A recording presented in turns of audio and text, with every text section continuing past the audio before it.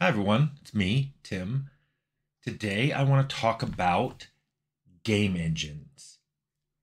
I've had several people ask about whether I prefer making my own game engine or using one of the off the shelf available ones. And almost always, when they ask that, they're talking about Unity or Unreal. There are other ones, they're Game Salad, and there's a couple more, but the two biggies right now are Unity and Unreal. So to answer that question, my question is pretty much a qualified well, but at the end I'll give a definite look. For all practical purposes, there's an answer to this. But as always, I want to tell stories.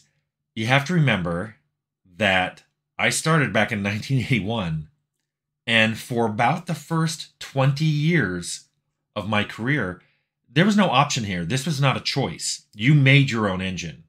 There was really nothing available to buy. I even remember saying in one of my videos, it was really hard in the 90s just convincing other programmers at Interplay to share code.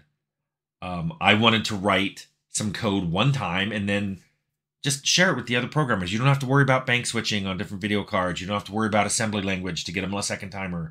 Here it is. And a lot of programmers wanted to do that. But there were some programmers like, nope, I only use my own code. They would literally not let anyone see their source and only give their code out as precompiled libraries. Whatever, to each their own.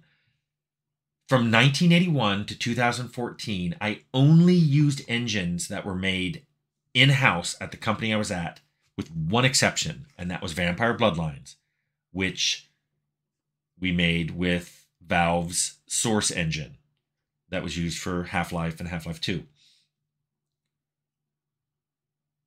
Besides that game, every game I made the engine from scratch, from nothing. That's where Fallout, Bard's Tale and Rags and Fallout and Arcanum and Temple and Wildstar, even South Park. South Park, we used an engine that had been made in-house at Obsidian for Dungeon Siege 3. They called it Onyx.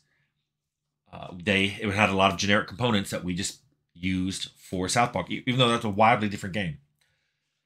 So, but since 2014, I've made 2 Unity games, Pillars of Eternity and Tyranny, and 1 Unreal game, The Outer Worlds. And now I guess The Outer Worlds 2 is being made. So I can talk about those particular engines and what I saw as the pros and cons. But I should also caveat that with, I went into both of those game engines. For Unity, I already knew C#, and for Unreal, I already knew C++. Those are the 2 languages that you use. For Unity, it's for doing scripts from hooks from the engine. And for Unreal, you actually get the source code, and it's in C++. So you can do your scripts in the visual scripting language they provide, but your programmers will be diving into the engine itself with C++. So there's that caveat there. I already knew both of those languages. So to me, Unity and Unreal were pretty level, and I could compare them back to back. But let me start with saying, I'm going to say the advantages and disadvantages of using your own engine versus using an off-the-shelf one. Note that a lot of the pros for one of these is a con for the other one, so I'm not going to repeat those. I'll give the pros for them and then any cons that are unique to them, that aren't just, oh, well, this other one, the pro for this one was this, so the pro for the con for this one is not this. I'm not going to do that. So let me start with your own engines. What I love about making my own engine is you can have it do exactly what you want. And what this means is you don't end up with an over-engineered system that has hooks in it for doing a lot of things you don't want, that spends cycles, setting up data a certain way, even though you're not going to take advantage of it. Now, the off-the-shelf engines, some of them are pretty good about, saying what components you want and what you don't. I mean, when you start up Unity, it's like, are you going to make a 2D game or a 3D game. You got to make a side scroller. I mean, I get it, but you still end up with a lot of things you don't want that just hang around, eating cycles and memory. The other thing I love about making my own engine is you own the source code, like I own Arcanum and Temple source code, and you are very familiar with it. So towards the end of the game, when you are trying to optimize and debug, you know this code inside and out. And so you have a leg up because you literally know what this code is, how it was written, and what your intention was to do with it. Which gets me to the third thing I love about your own engines is you optimize it exactly where you want it to be optimized. If you know your game is going to heavily be dependent on lighting, especially dynamic lighting, you can optimize for that rather than end up with this generic lighting system that was designed to do static lighting and dynamic lighting and maybe no lighting whatsoever. No, you can optimize it for exactly what you need.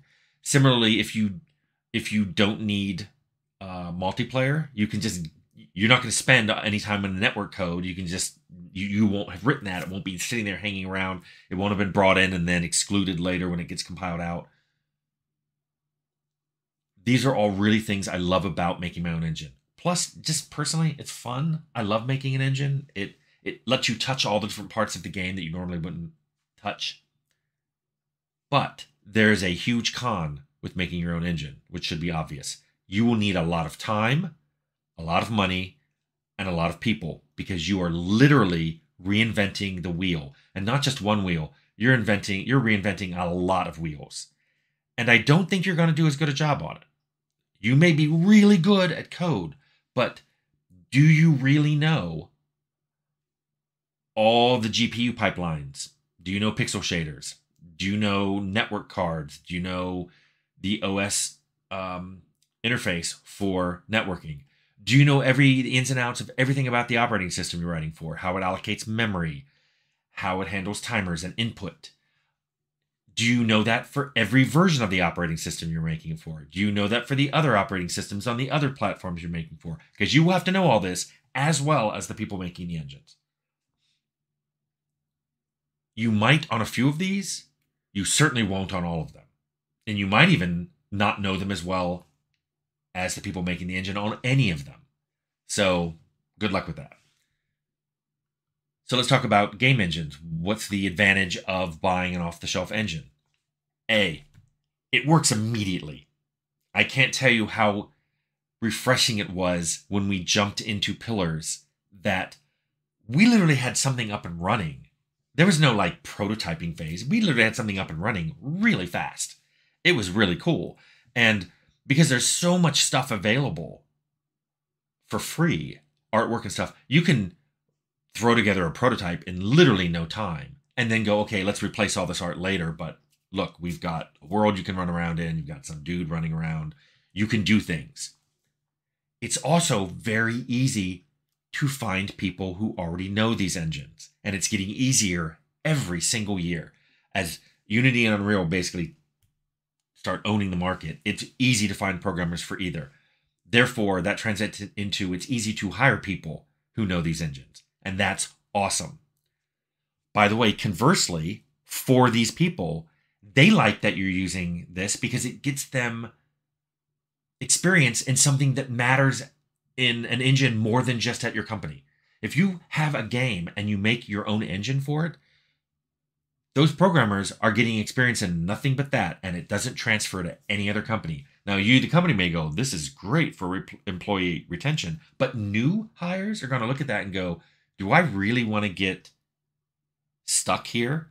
Do I really want to go to another company and go, I have, 15 years experience in Engine X, which nobody uses and nobody knows how it works.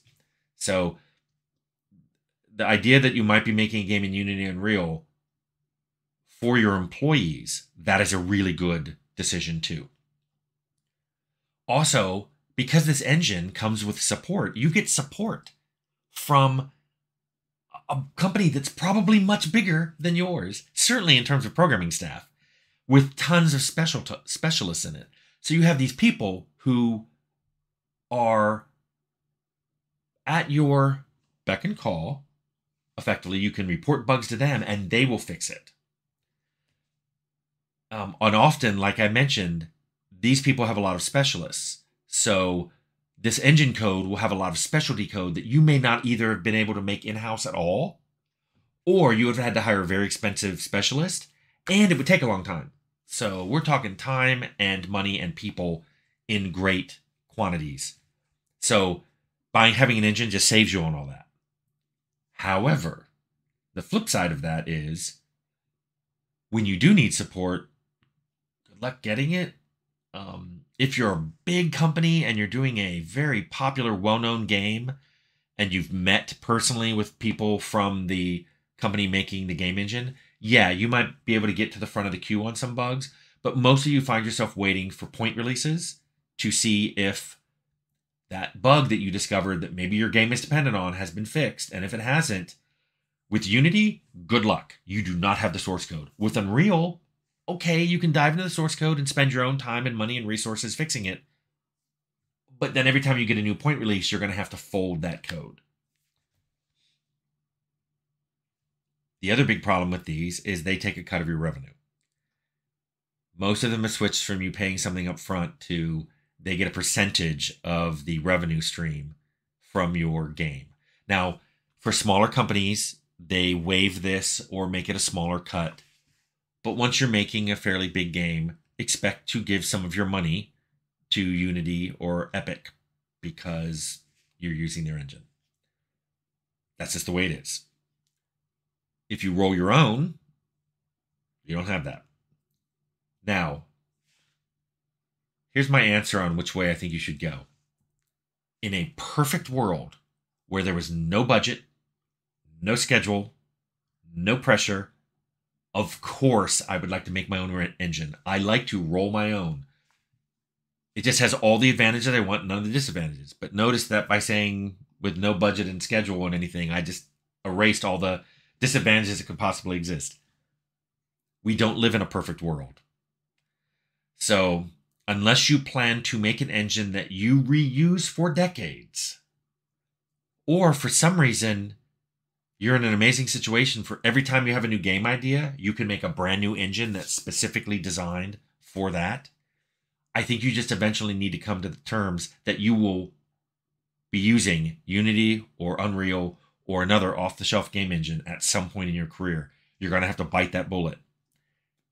Once you do, yes, there are those cons I mentioned, but now you have a much better understanding of this engine, what it can be used for, and your employees have really good skills in that engine.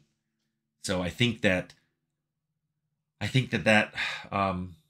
it called That Horse Is Run? That Dog Is Out the Gate? I don't know whatever that phrase is. I pretty much think that the decision's been made for you. Unless you're in an incredibly rare circumstance that would allow you to make your own engine, I think from now on, people are going to be making games in existing game engines. And it looks like Unity pretty much owns, if it's a 2D or a mobile game, it's Unity. If it's especially a bigger game, especially an outdoor game, it's like an open world, it's probably going to be Unreal. There are other ones out there too that might make more sense for a specific game you're making. But I think in this day and age, if you're thinking about making a game, it is in your best interest to look at the existing off-the-shelf games to see if there's a good match already before you go and reinvent the wheel and make your own game engine. So that's my thoughts on that.